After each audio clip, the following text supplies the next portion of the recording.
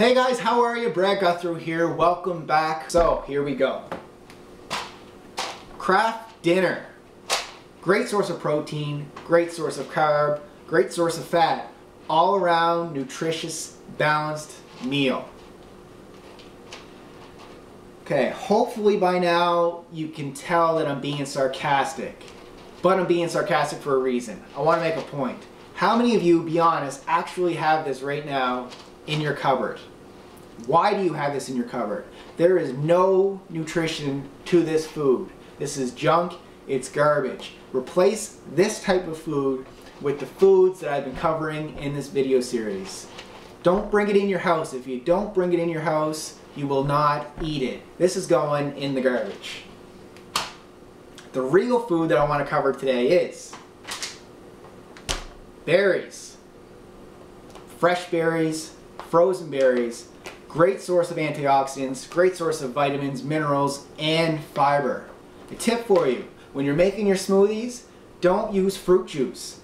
Use water, add berries. You get the same flavors, and it's much more nutritious for you. Also, try to limit the amount of dried fruits that you may eat. The dried fruits can actually be high glycemic, so it can spike blood sugar levels, so you don't want to do that. The other thing with berries and with fruit in general is you actually need to moderate how much of this you take in per day. A lot of people can actually overdo the amount of fruits that they take in. They think it's a fruit, so it must be nutritious and good for me. Fruit is a sugar.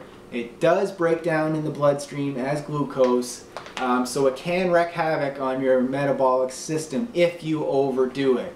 So I like to recommend 3 servings per day for males and 2 servings per day for females, and then round out your servings of fruits and vegetables with more green, fibrous veggies.